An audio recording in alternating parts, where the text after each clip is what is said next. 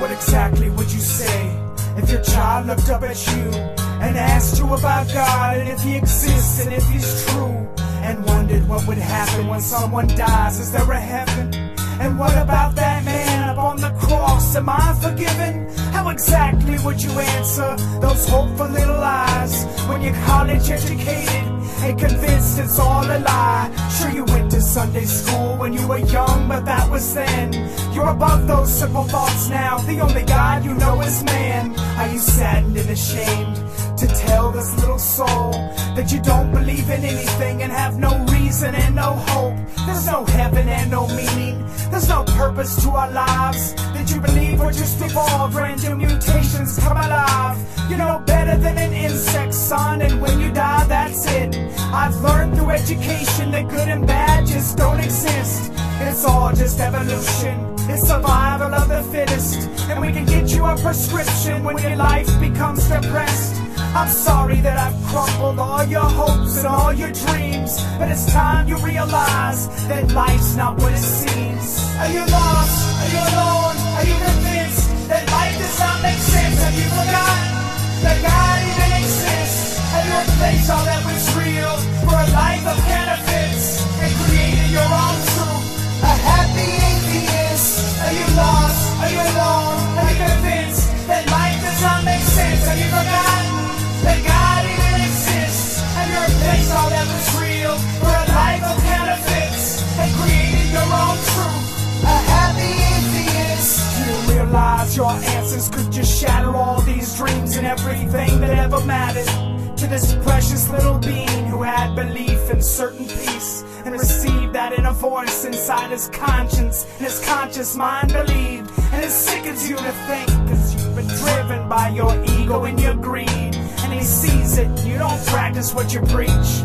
You've lost your dignity and you've succeeded in destroying all belief and defeated all his real hopes and dreams. They might never be retrieved, and the flame within his heart almost completely is extinguished, and the holes within his soul are filled with mimics, and the message of God's grace within his mind has been diminished, because the answers that you gave him took a piece of his existence, and the power of your words were unforeseen, and in that very moment you destroyed the very purpose of his being. And now he's lost, he's alone, and he's convinced that life does not make sense, and he's forgotten that God even exists. He's replaced all that was real for a life of counterfeits and created his own truth. A happy atheist. Are you lost? Are you alone? Are you convinced that life does not make sense? Have you forgotten that God even exists? Have you replaced all that was real for a life of counterfeits and created your own truth?